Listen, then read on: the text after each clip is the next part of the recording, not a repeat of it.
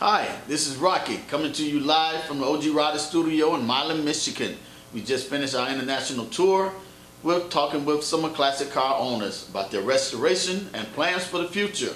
We'd like to give thanks to our sponsors, PageBuzz.com, Website Construction.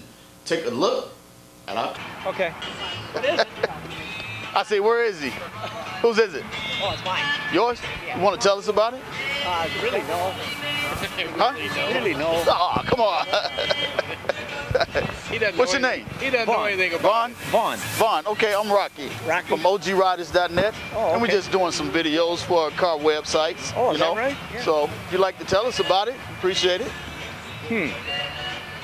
Oh God, I'll be on the web. what year it is, don't you? Oh, yeah, I think it's a 63.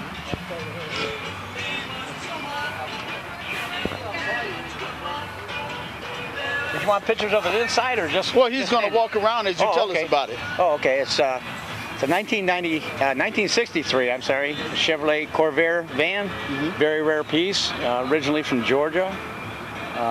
Been sitting in a barn in Indiana for 25 years. Wow. Everything is original about the truck. It's absolutely rust-free. The only reason it's still in good shape is because it's from Georgia. I did a little update. I put a wing off a 95 Mustang on it and the chrome reverse wheels and the little 6-cylinder 4-speed. And I bought off a friend of mine that's a member of the Corvair Club of America. So other than that, it's original. It's got 52,000 original miles on it.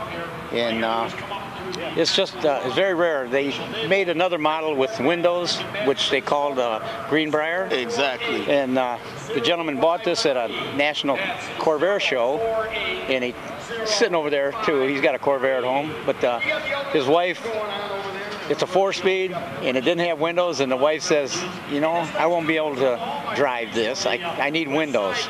So I told him, if you want to sell it to me, sell it, Jerry, just give me first shot. And so he said, okay, I'll talk to my wife and see what she says. And next day he says, you want it, it's yours. So next day I went to the bank, got the money, and I own it now. Well, hey, that's great. Now that's original miles. Motor hadn't been rebuilt. Nope, motor's untouched. It runs like a Rolex. I'm not kidding you. Runs really great.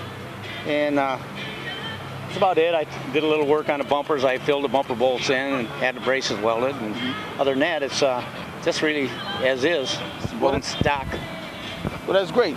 Thanks, Vaughn, for bringing her out. Thanks for talking to us. Thank you. Here, I'm going to give you this. This is our sponsor that pays for this, PageBuzz.com. Oh, geez. Well, thank you. Okay. Thank All you. right. Thank you. Thank you. Thank you.